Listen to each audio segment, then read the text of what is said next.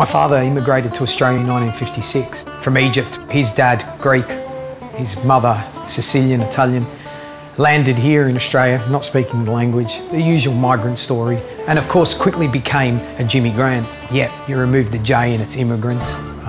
We've worked that one out, thanks Dad. So for me, Jimmy Grant's is this cheeky place about fun. It's about who we are as Australians and Aussies. More than anything, Jimmy Grant's is my interpretation of a souvlaki bar. You would never even find a souvlaki like that in Athens, but it's what makes Australia so wonderful and beautiful. We've got the Jimmy Dimmy on the menu, for example, a classic migrant dish. When they came out to Australia, you know, many migrants were, especially Greeks, were making things like dim sims. Expect hustle bustle. Go there, have a cold beer, possibly a Greek one, and have a great soup, and maybe enjoy local mother at the end, a Greek donut.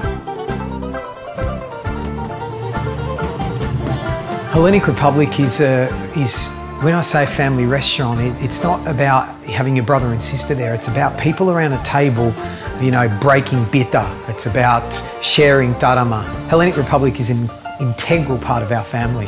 It is the foundation to a lot of our cooking. It's classical Hellenic cuisine.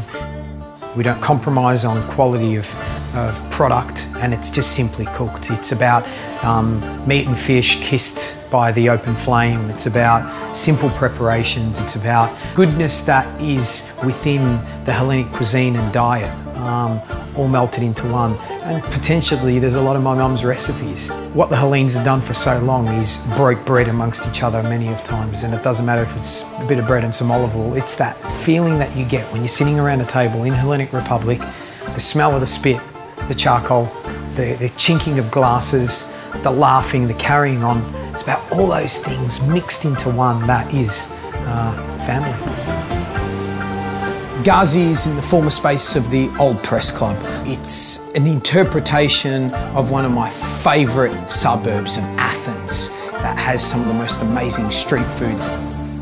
Ghazi, all about fun, all about excitement, and definitely turning Hellenic cuisine on its head. Expect a Greek salad, but don't expect what you normally get.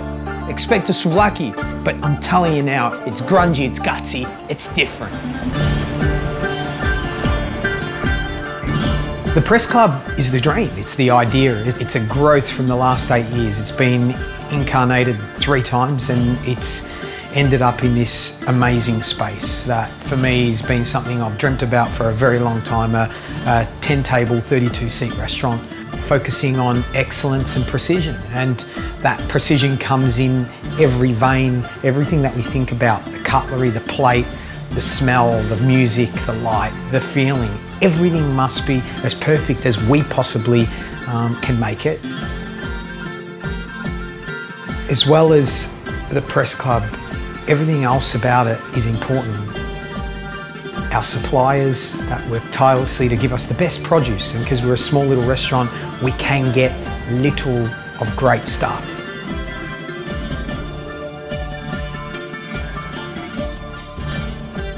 As well as that, our garden, our own garden that we look after and care for here in the CBD.